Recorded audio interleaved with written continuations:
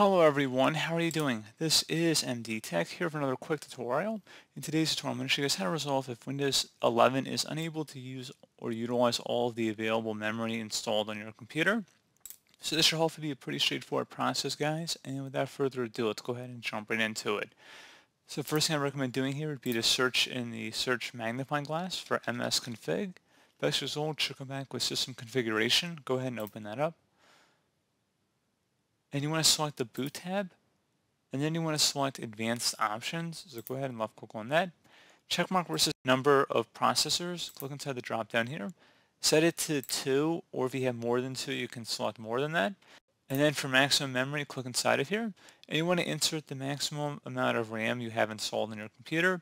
So if it says 0 for some reason, you want to delete it and type in megabytes how much memory you have. So let's say you have 8 gigabytes of RAM. So you could always open up a calculator here.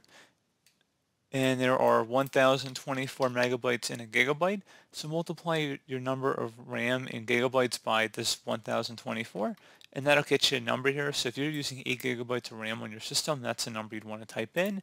If you're using 16 gigabytes of RAM, it would be 16384, so on and so forth. But I only have 4 gigabytes of RAM allocated to this machine, so that number is correct in my case. So if I multiply it out, it does come up with 4096. Which is fine, and I'm going to select OK to save that. And now that you've done that, you want to go ahead and close out of here. Open up the Start menu again, type in Adjust. One of the best matches should come back with Adjust the appearance and performance of Windows. Go ahead and open that up. And then you want to select the Advanced tab. Underneath a virtual memory, a paging file is an area on the hard disk that Windows uses as if it were RAM. Go ahead and select the Change button. So on this page here, you want to make sure automatically manage paging file size for all drives is turned on. And there's no customized size in there, because if you're having this problem, you probably just want to switch it over to automatically. And then select OK. You want to go ahead and restart your computer, so select OK again, and then OK. We will have to restart our computer for the change to take effect.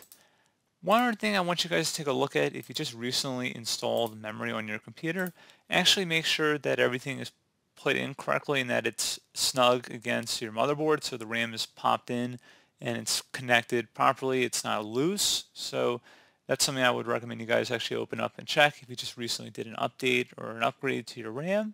So that's definitely something that could be happening. RAM modules really very rarely go bad, so that's probably not what the problem is, but it may not be properly secured. So that's something to take a look at. But generally speaking, you should be pretty good. You can run the Windows Memory Diagnostic tool as well to scan for memory issues. I have tutorials on my channel, including for Windows 11 for this utility, so you can go ahead and search for that if you're still having a problem.